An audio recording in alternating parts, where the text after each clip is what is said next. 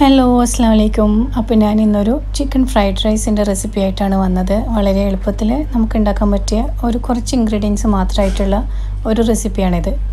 അപ്പോൾ നമുക്കതിന് വേണ്ടിയിട്ടുള്ള ഇൻഗ്രീഡിയൻസ് ഒക്കെ എന്തൊക്കെയാണെന്ന് നോക്കാം. അപ്പോൾ അതിന് വേണ്ടിയിട്ട് ഞാനിവിടെ കുറച്ച് മാത്രം വെജിറ്റബിൾസ് എടുത്തിട്ടുള്ളൂ. ഒരുപാട് വെജിറ്റബിൾസ് ഒന്നും എടുത്തിട്ടില്ല. അപ്പോൾ നമുക്ക് അതിന് വേണ്ടിയിട്ട് 1 കപ്പ് ക്യാബേജും പിന്നെ 1 കപ്പ് ക്യാരറ്റ് നീളത്തിലരിഞ്ഞത്, 2 സ്പൂൺ ബട്ടർ, പിന്നെ സ്പ്രിംഗ് ഓണിയൻ 2 ടേബിൾ സ്പൂൺ, 2 വെളുത്തുള്ളി ചെറുതായിട്ട് അരിഞ്ഞത്, 100 ഗ്രാം ചിക്കൻ, 1 മുട്ട, പിന്നെ 1 ചെറുനാരങ്ങ നീര്, പിന്നെ 1 ടേബിൾ സ്പൂൺ സോയാ സോസ്. ഇത്രയും ഇൻഗ്രീഡിയൻസാണ് ഇപ്പോൾ ഞാൻ എടുത്തിട്ടുള്ളത്.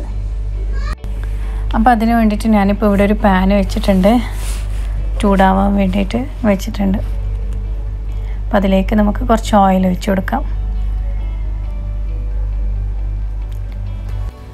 ഇനി നമുക്കിതിലേക്ക് 1 മുട്ട പൊട്ടിച്ച് വയ്ക്കാം.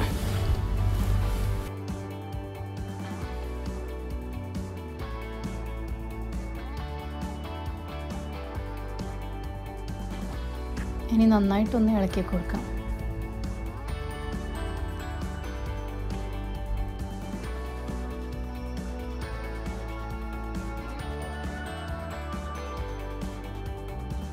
ഇനി ഇതിലേക്ക് ഞാൻ കുറച്ച് പെപ്പർ പൗഡർ ഇട്ട് കൊടുത്തിട്ടുണ്ട്,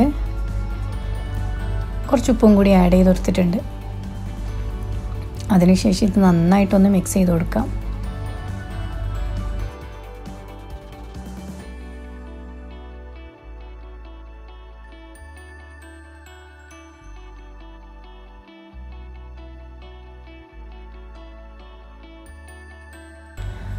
അപ്പോൾ എഗ്ഗൊക്കെ ഒന്ന് റെഡി ആയിട്ടുണ്ട്. നമുക്ക് വേറൊരു പാത്രത്തിലേക്ക് ഇത് മാറ്റി വെക്കാം.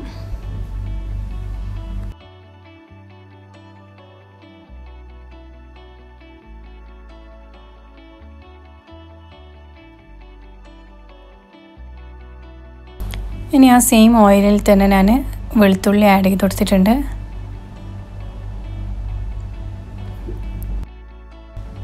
അതിൻ്റെ പച്ചമണക്കൊന്ന് മാറുന്നവരെ നമുക്കിതുപോലൊന്ന് ഇളക്കി കൊടുക്കാം.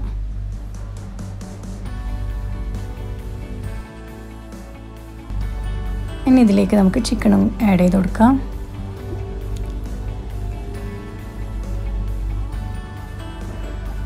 എന്നിട്ട് നന്നായിട്ടൊന്ന് മിക്സ് ചെയ്ത് കൊടുക്കാം.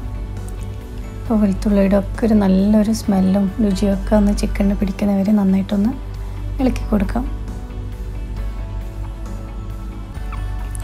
അപ്പോൾ ചിക്കനൊക്കെ ഏകദേശം ഒന്ന് റെഡിയായി വന്നിട്ടുണ്ട്. അതിലേക്ക് ഞാൻ വീണ്ടും കുറച്ച് പെപ്പർ പൗഡറൊക്കെ ഒന്ന് ആഡ് ചെയ്ത് കൊടുത്തിട്ടുണ്ട്, ഒരു 1/2 ടീസ്പൂൺ. പിന്നെ അതിലേക്ക് കുറച്ച് ഉപ്പും കൂടി ആഡ് ചെയ്ത് കൊടുത്തിട്ടുണ്ട്. എല്ലാം കൂടി നന്നായിട്ടൊന്ന് മിക്സ് ചെയ്ത് കൊടുക്കാം. അപ്പോൾ ചിക്കനൊക്കെ നന്നായിട്ടൊന്ന് റെഡി ആയിട്ടുണ്ട്. ഇനി ഇതിലേക്ക് നമുക്ക് ക്യാബേജ് ആഡ് ചെയ്ത് കൊടുക്കാം.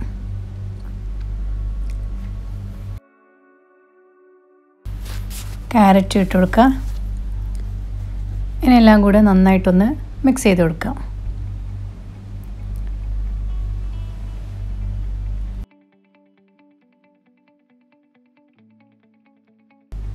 അപ്പോൾ എല്ലാം നന്നായിട്ടൊന്ന് റെഡിയായി വന്നിട്ടുണ്ട്. ഞാനൊരു 5 മിനിറ്റ്സ് ഒന്ന് അടച്ച് വെച്ചിട്ടുണ്ടായിരുന്നു, മസാലയൊക്കെ ഒന്ന് നന്നായിട്ട് പിടിക്കാൻ വേണ്ടിയിട്ട്. ഇനി ഇതിലേക്ക് ഞാൻ കുറച്ച് ബട്ടർ ഇട്ട് കൊടുക്കുന്നുണ്ട്. ബട്ടർ ഞാൻ ലാസ്റ്റാണ് ആഡ് ചെയ്ത് കൊടുക്കുന്നത്. അപ്പോൾ ഇങ്ങനെ ആഡ് ചെയ്ത് കൊടുക്കുന്നത് എന്തിനാണെന്ന് വെച്ചാൽ നമ്മൾ ഇത് മസാല ഏകദേശം റെഡി ആക്കിയാണ്. അപ്പോൾ ഇനി ഇതിലേക്ക് നമ്മൾ റൈസ് ഇട്ട് കൊടുക്കണം. അപ്പോൾ റൈസിന് കൂടിയിട്ട് ബട്ടറിൻ്റെ ഒരു സ്മെല്ലും ടേസ്റ്റും ഒക്കെ ഒന്ന് പെട്ടെന്ന് നന്നായിട്ട് പിടിക്കാൻ വേണ്ടിയിട്ടാണ് ഈ ലാസ്റ്റ് സമയത്ത് നമ്മൾ ബട്ടർ ആഡ് ചെയ്ത് കൊടുക്കുന്നത്. അപ്പോൾ ബട്ടർ ഞാൻ റൂം ടെമ്പറേച്ചറിൽ വെച്ചുകൊണ്ട് നന്നായിട്ട് മെൽറ്റായിട്ടുണ്ടായിരുന്നു. പിന്നെ ഇതിലേക്ക് ഉപ്പ് പോരാന്ന് തോന്നിയാറിന് ഞാൻ ഉപ്പും കൂടി ഇട്ട് കൊടുത്തിട്ടുണ്ട്.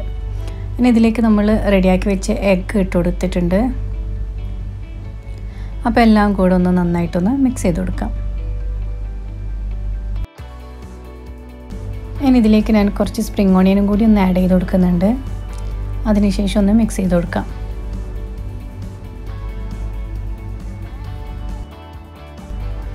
ഇനി ഇതിലേക്ക് നമുക്ക് കുറച്ച് സോയാ സോസ് ഒഴിച്ചു കൊടുക്കാം. പിന്നെ കുറച്ച് ലെമൺ ജ്യൂസും കൂടി ആഡ് ചെയ്ത് കൊടുക്കാം. ഇനി എല്ലാം കൂടി നന്നായിട്ടൊന്ന് മിക്സ് ചെയ്ത് കൊടുക്കാം. അപ്പോൾ നമ്മളുടെ മസാല ഒക്കെ ഒന്ന് റെഡി ആയിട്ടുണ്ട്. ഇതിലേക്ക് നമ്മൾ നേരത്തെ റെഡിയാക്കി വെച്ച റൈസ് ഇട്ട് കൊടുക്കാം. അപ്പോൾ ഞാൻ ബസ്മതി റൈസ് ബോയിൽ ചെയ്ത വെള്ളത്തിൽ ബട്ടറും ഓയിലും ഉപ്പൊക്കെ ഇട്ടൊന്ന് വേവിച്ചിട്ട് വെള്ളമൊക്കെ ഒന്ന് ഡ്രെയിൻ ചെയ്ത് കളഞ്ഞതാണ്. ഇനി എല്ലാം കൂടെ നന്നായിട്ടൊന്ന് മിക്സ് ചെയ്യാം.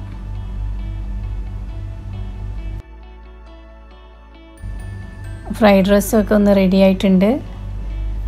അപ്പോൾ ഈ റെസിപ്പി നിങ്ങൾക്ക് ഇഷ്ടപ്പെട്ട് കഴിഞ്ഞാൽ സബ്സ്ക്രൈബ് ചെയ്യാൻ മറക്കരുത്, ലൈക്ക് ചെയ്യാം, കൂടെയുള്ള ബെൽ ബട്ടൺ കൂടി ഒന്ന് പ്രസ് ചെയ്യാം.